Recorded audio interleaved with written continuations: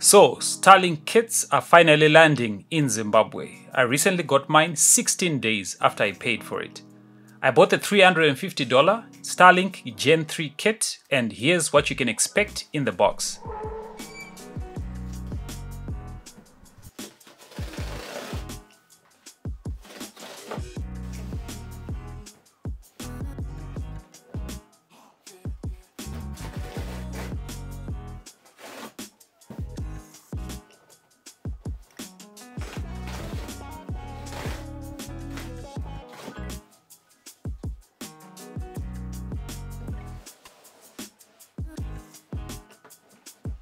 The Starlink kit itself with an attached kickstand.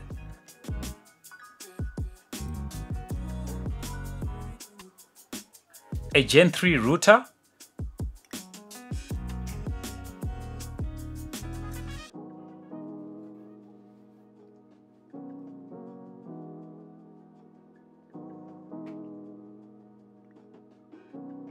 A 15-meter Starlink cable.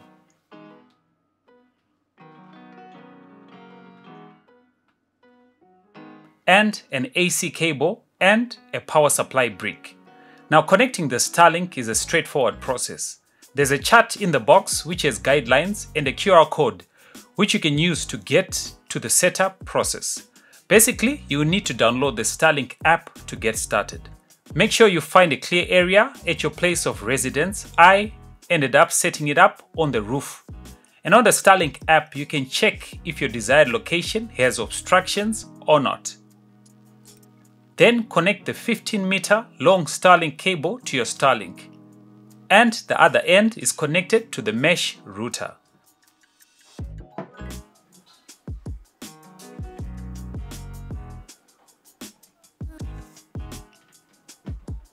You also need to connect the power supply to the mesh router and connect the plug to power, and you're good to go.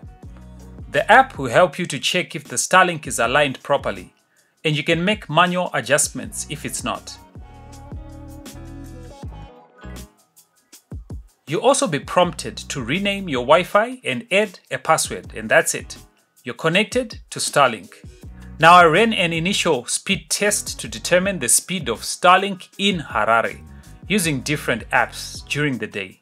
But what I've observed is that so far the speeds range from between 40 megabits per second to around 200 megabits per second. 4K video playback is almost instant. The Wi-Fi range is not good. Mine was only covering a 20-meter radius, but I'll do more tests in the full review. If you have any questions you would like me to answer in the full review, please leave a comment below. Leave a like if you found this video helpful. Otherwise, I'll see you in the next video.